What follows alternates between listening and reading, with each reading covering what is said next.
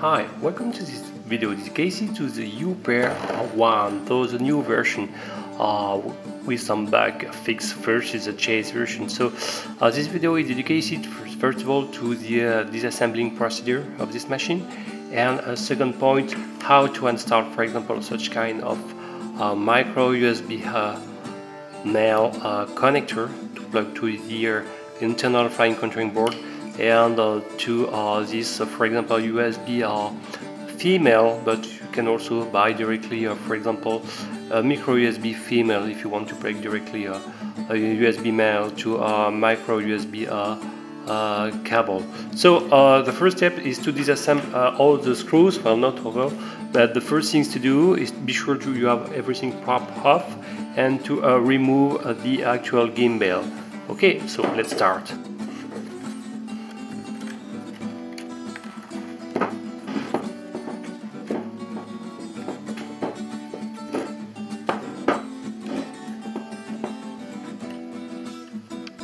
Okay, you can have a cloud up to the gimbal connector.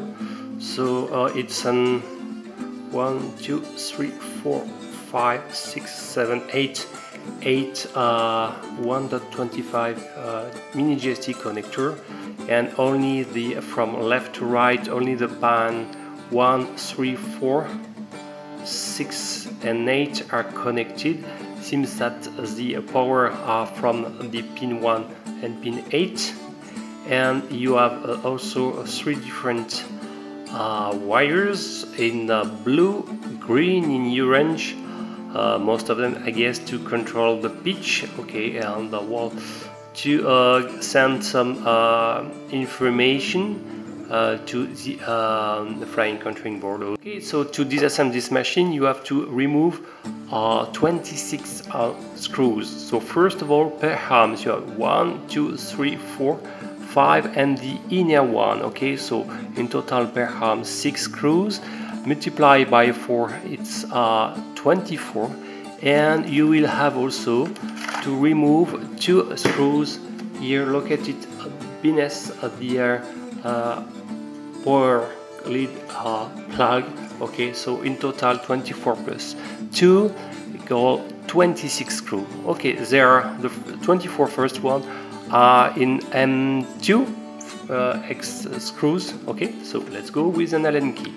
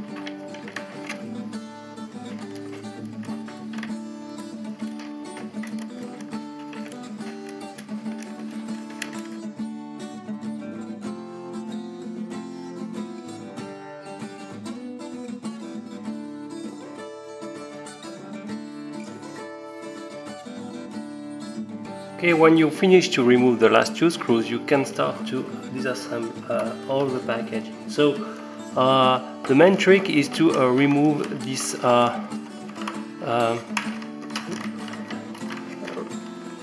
rear part, to unclip it. After you will be able to release, but you have to know that you will have probably to unlock some connectors. So I can see the difference, I can start to see the difference with the former Chase edition. So unfortunately each motors are soldered directly to the main PCB, okay, and I will start to guess what I can have. So I will completely remove the two screws still located in the compartment. Okay, when you remove it, the trick is to look that you have a small clip there, so you have to gently pull up vertically and the upper part will be unclipped, and you will be now able to release much more the compartment. So the novelty here, you have now some connector to attach the each LED, so I will unclip them. Okay, so it's different from the Chase version, they make at least a change. Two, okay, three, last one. So you have to notice. Okay, now you are more free to Okay, so here is the board, and okay, so what are the novelty? You have the receiver installed here, okay, more laterally, and okay, can I remove the so you can also unclip if you want the gimbal, so the video transmitter attachment there, so you'll be a little bit more free. And what is blocking is actually the two antennas laterally, and then you will be able to completely remove everything. So on the lateral you have the barometer, you can unclip if you want from the legs, and then this video transmitter connector. Let's go. Okay, so I will disconnect. Yeah, I will try to be more those side on the connector. Yes, like this. Okay, so the video transmitter and the remaining, it should be good.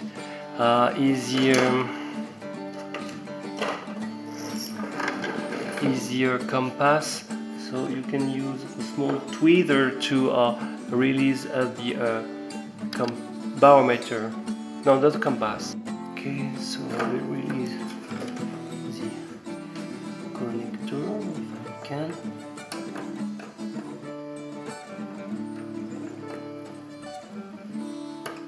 It seems a little bit blocked, so maybe I will have to disassemble.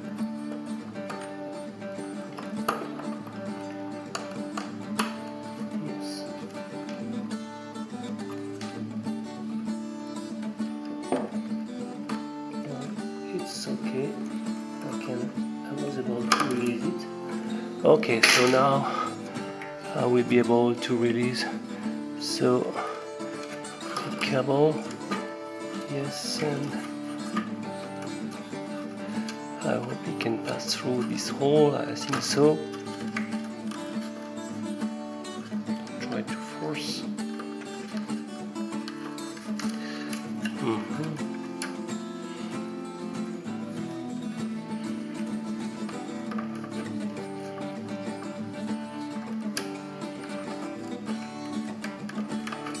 Yes, it's passing.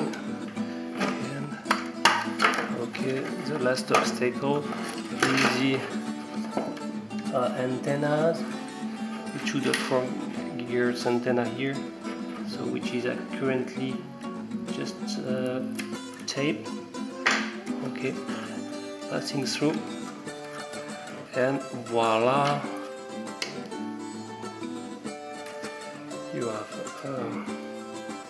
this one,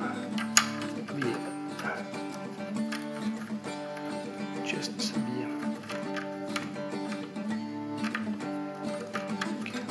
okay. So now I've got all the electronics there. So this is the rear, the front, and actually I'm trying to look to any micro USB plug. Okay, it's there. The one is here. I hope you will be able to see. Completely hidden. You have a micro USB cable. So maybe you can gently pull on the board. But anyway, so it's here. Okay. So if you need to install something, you will need to plug your micro USB cable here. So what are the modes we can do? We can also, I hope you can see behind this white part here, you have the GPS plug. Okay, so there is a piece of hdmi paper that's pretty cool.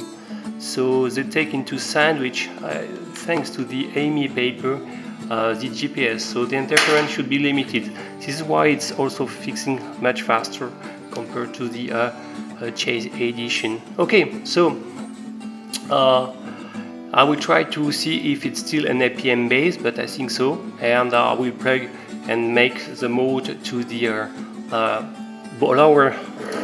Well, I will see if it's the lower. Yes, I think I should install it on the lower structure. Okay, or I will see. Okay, so as you can see, you have to insert the micro USB part of your cable on the front left of the quadcopter. And for the Chase, I was installing the USB plug on the left side, but as you can see now the receiver is blocking, so probably I will install the USB connector on front. So I will try to let pass the USB female close to the between the GPS and the upper part of the FC, and I will drill a small hole correspondingly to the here to the USB female, and after use some hot glue to fix everything. Okay, so the USB female plug is 17 millimeters by 10. So I will more or less apply this lens in the central part. Okay, more or less like this here. So if I'm not wrong, something like this. Okay, and cut for 1 centimeters. I will use a manual saw like this, and make some mark more or less approximately.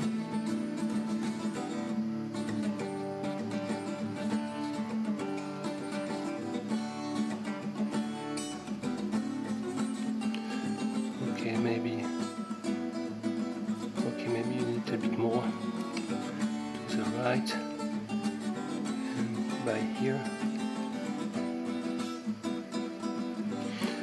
something like this,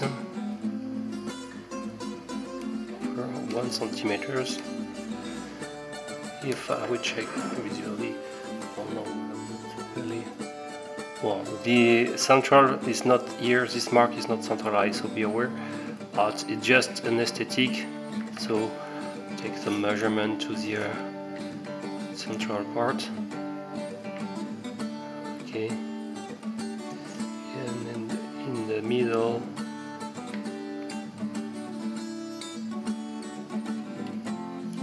if you are more or less centralized.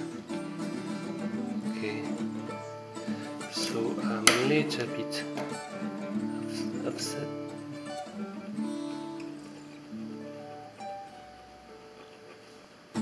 Should be better, something like this. So centralize here and the other. Oh, more or less. So I will now cut and with a scissors also. Okay, so I draw the external border what I have to sew. So now I will use this manual tools. I don't know if I will be able to do it easily, but how to. So if you have better tools, do it. I don't have a lot of free room to cut it, at least to start. Okay. You can use a wrench or a cutter here to do it, but I will go slowly and I will show after the job. Okay. Okay, so managed to cut around, so install the USB female connector like this to reach the limit. Okay, I think I will be able to close the other canopy part, and then you have to pass beneath this transparent part the USB cable in order to be able to connect to the USB micro USB port.